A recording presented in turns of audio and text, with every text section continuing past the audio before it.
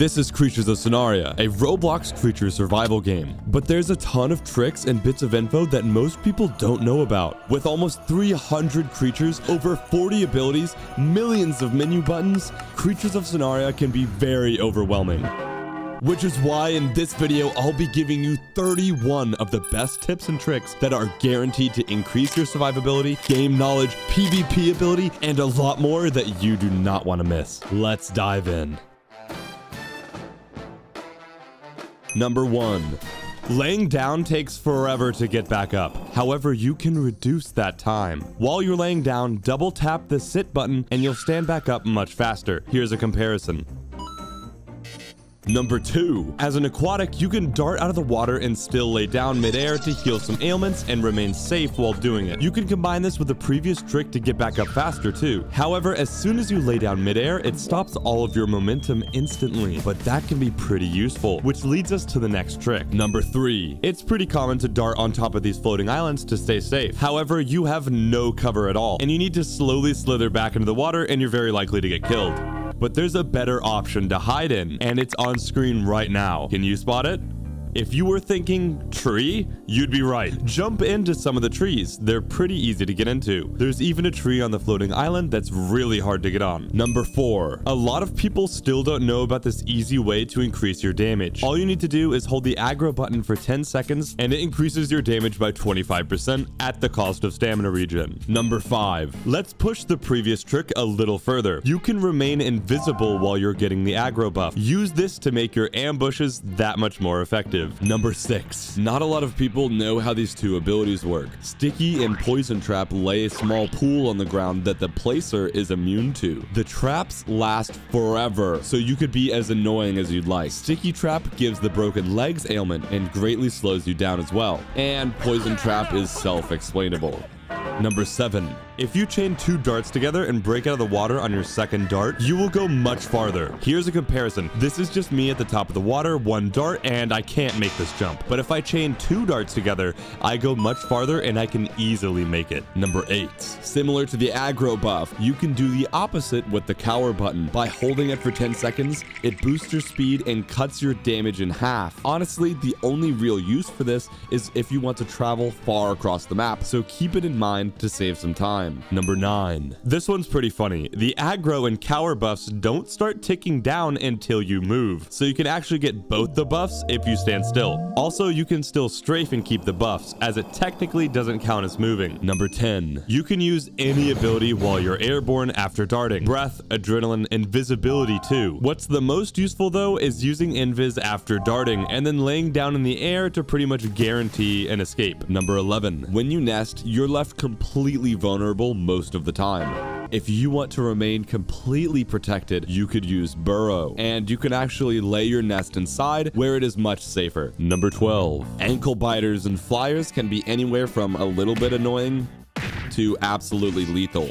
But your positioning in a fight could save your life. Back yourself up into a corner or a place with limited exits, so whatever you're fighting has less room to maneuver around you and sways the odds in your favor. Number 13. Here's how to get max speed instantly with any flyer. If you take off normally by pressing the spacebar or fly button on mobile, you'll just take off regularly. But if you hit the F key or the glide button on mobile, you'll have maximum momentum instantly. Here's a comparison.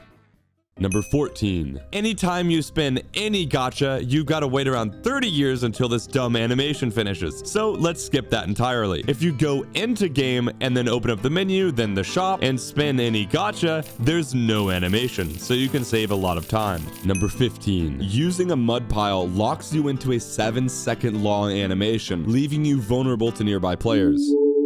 But it can be easily canceled by inputting any movement, and after a short delay, you're free to move around. Number 16. If you're a glider with the diver passive ability, you can actually bounce off of the water repeatedly. Just start gliding, and when you go into the water, you'll go really fast and start bouncing.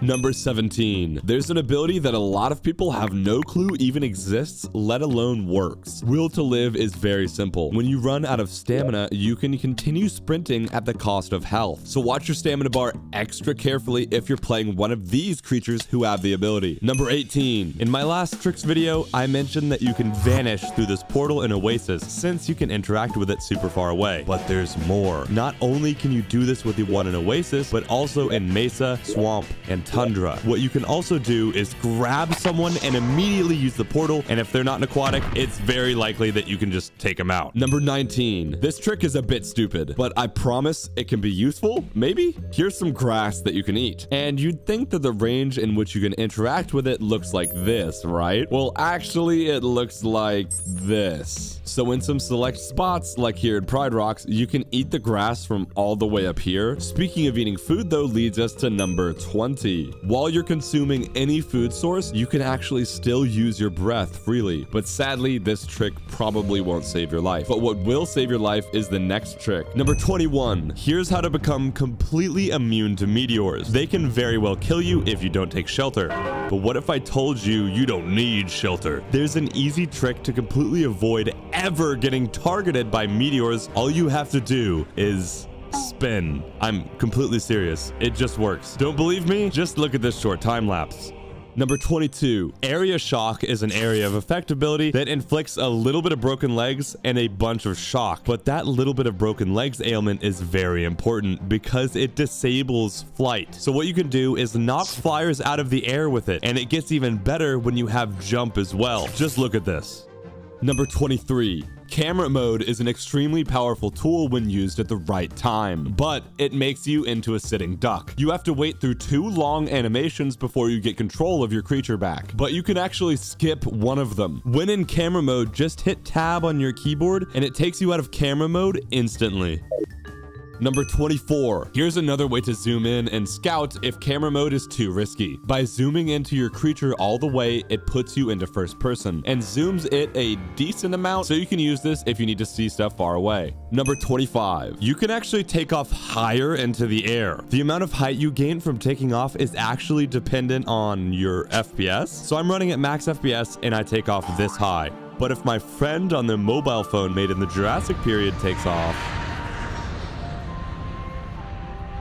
Number 26. This plushie is one of the most broken things in the game. The cat plushie. It gives 1 offensive bleed. You're probably thinking, RB, how is that broken? I'm not going to kill anything with a few bleed stacks. Let me explain. Bleed, no matter how much you have on you, 1 stack, 100 stacks, 10,000 stacks, it disables your health regen entirely. Use this plushie. It's stronger than you think. However, there's another one that is honestly just as strong, which leads us to number 27. The Swan plushie is literally all positives with no downsides for aquatics. It takes away 25% stamina regen, yes, but Agile Swimmer gives 100% and 50% more stamina and 75% more sprint and swim speed. Combine this with a bunny plushie and cower buff, and you can make the slowest aquatics much faster. Number 28. Material palettes are customizable based on the heat level of the color you use. Drag the heat up, you get pink. Drag the heat down, you get black, and this works for all material palettes. Number 29. Latching is one of the most broken abilities in the game, but everyone is using it incorrectly. They always latch on the ground, and so they get put under the map where they're stuck forever. Here's how you actually latch. What you need is a creature with latch and jump. You can latch